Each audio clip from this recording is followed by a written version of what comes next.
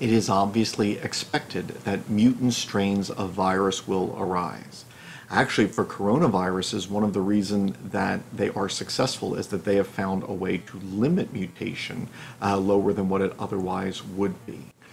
A large number of mutations have already been identified in strains of coronavirus 2, which is the cause of COVID-19. It would not be surprising if some mutations increase the transmissibility of the virus. This was actually observed in the SARS coronavirus 1 outbreak. What is meant by a mutant virus or a viral variant strain? Well, take for example, and with coronavirus, the spike protein. While there are other proteins and RNA molecules which could become mutated, it is the spike protein which binds with the host receptor. It is against the spike protein that antibodies act, and so obviously changes in this protein are important when we consider infection and the action of vaccines. This protein has more than 1,200 amino acids in a row, and 23 of these then attach sugars. I've indicated a couple of positions here. So the amino acid histidine is located at site 69, valine at site 70, lysine at site 417, glutamic acid at site 484, and asparagine at site 501. These are the amino acids present in the original sequence. Let's call that the wild type.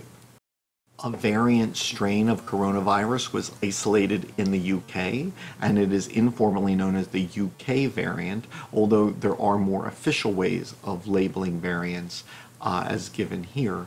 And it had a number of changes from the original coronavirus, more than a dozen, of which several affected this spike protein, such as a deletion of the histidine and valine amino acids at sites 69 and 70. They simply aren't there.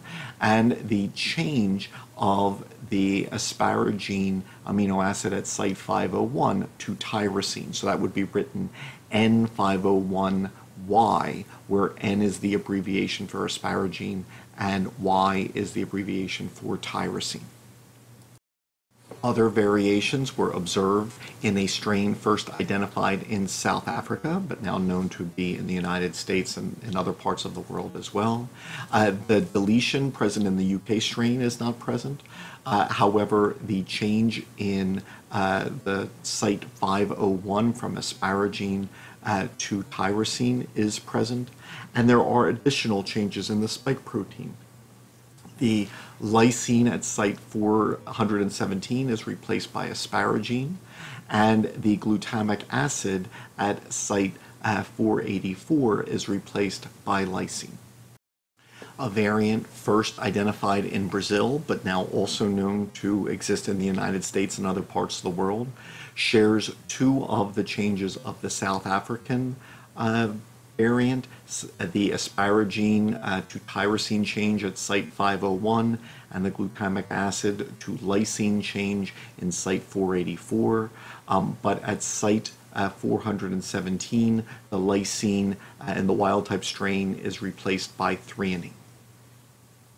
When one considers coronaviruses in general, it is observed that mutations in the spike protein can be important in determining host specificity and the rate of transmission. Among the coronaviruses, mutations have caused variation in the length of the spike protein, ranging from a little over 1,100 amino acids in length to more than 1,400 amino acids in length. So it is not surprising that there are mutations which have changed the spike protein in the coronavirus causing COVID-19, or that B, that there is preliminary evidence that some of these mutations have effects on the rates of transmission and potentially the efficacy of antibodies and vaccines against them.